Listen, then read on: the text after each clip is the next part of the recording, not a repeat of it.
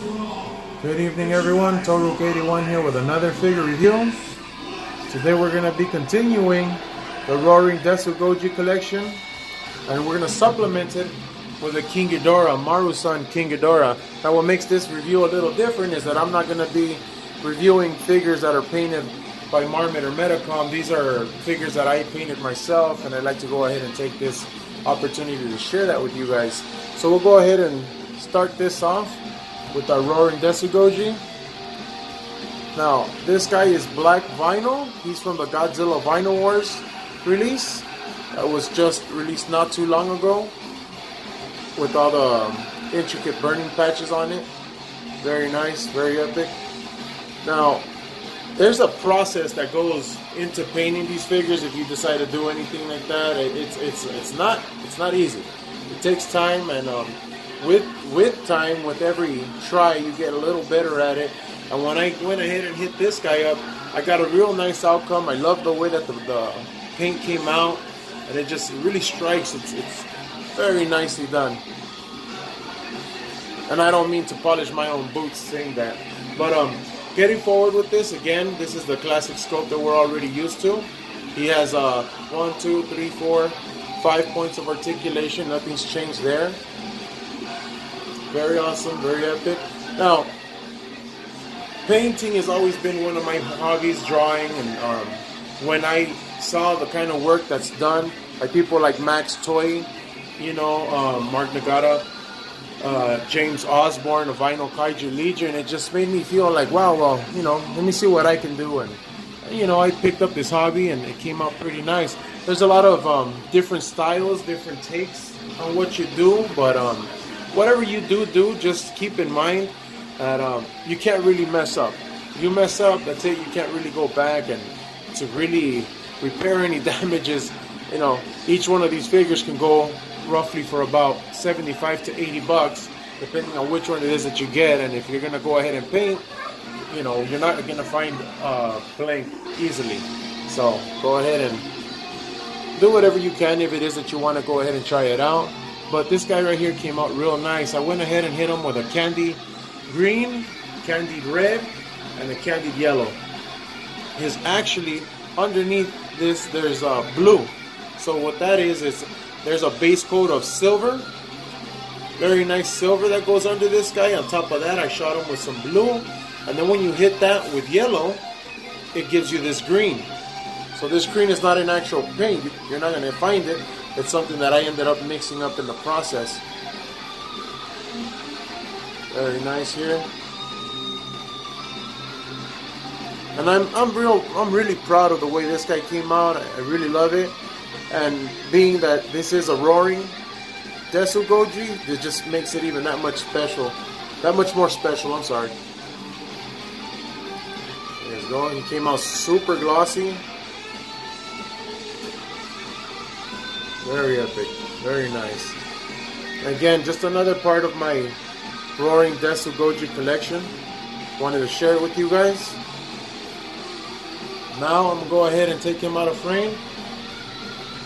I will show you the header card, but I didn't go ahead and look for it because we all know what the Vinyl Wars header cards look like. Now this is the black Marusan King Ghidorah. I'll show you the card for him right here. Very nice and epic. Now, as we all know, Marusan is epic for their Ghidorah. I think Marusan's Ghidorah is the best figure out there for Ghidorah. I mean, yeah, Giga Brain comes pretty close, but in my eyes, in my opinion, it's all about that Marusan. Now, this is the Marusan King Ghidorah.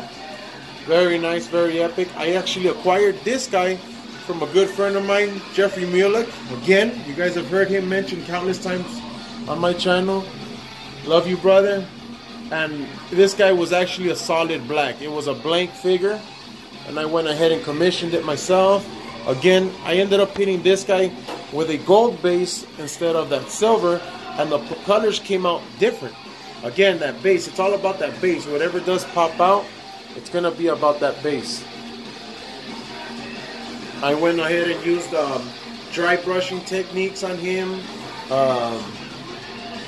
I used spray cans. I ended up using airbrush. I mean, I did all kinds of different things with this guy, and I'm super happy with the way it turned out. Fortunately and unfortunately, he's about to go ahead and leave my collection. Found a buyer for him, and you know, this guy is actually leaving too, which is another reason why I took this opportunity to make this review, because I wasn't going to get it again. They're going to go ahead and depart for Singapore tomorrow.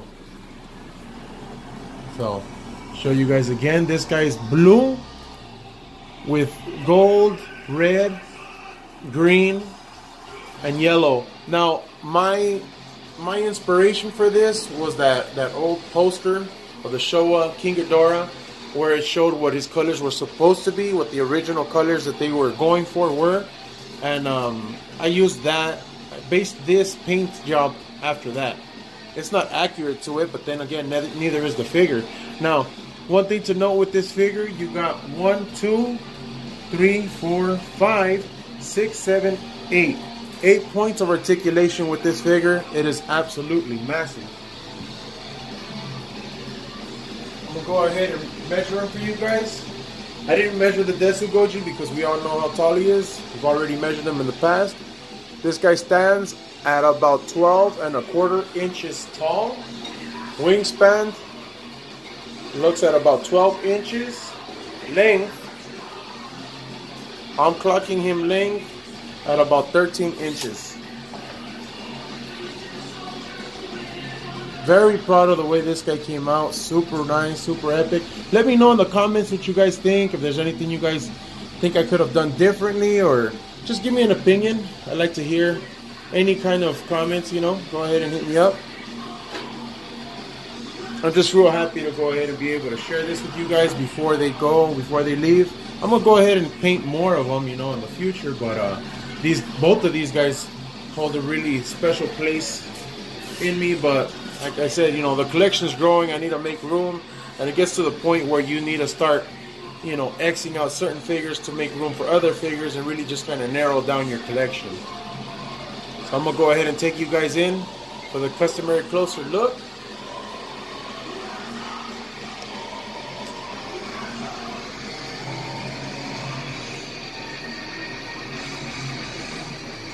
Very proud of the way this guy came out.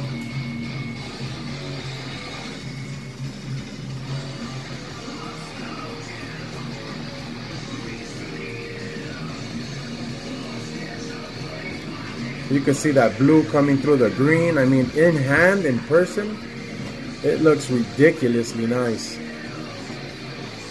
Let me know also if you guys ever want to have anything commissioned, or if you guys have any figures you want to get painted. Let me know. I go ahead and I do commissions on the outside. Show you guys these heads.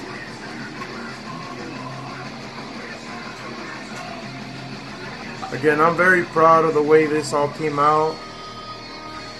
It takes time. It takes a lot of time. It's not something that's, oh shit, I'm gonna do it in one day, one afternoon. No, it took me roughly about a week and a half to get this guy all done, between the different layers of paints, curing. So if you don't let the paint cure right, then you're gonna have all these kinds of issues, and that's just not the way to do it, man. Like I said, please go ahead and let me know what you guys think. Positive and negative opinions are all welcome. Again, Toruk81 here. I'm about to sign off. Take care of yourselves, take care of your figures.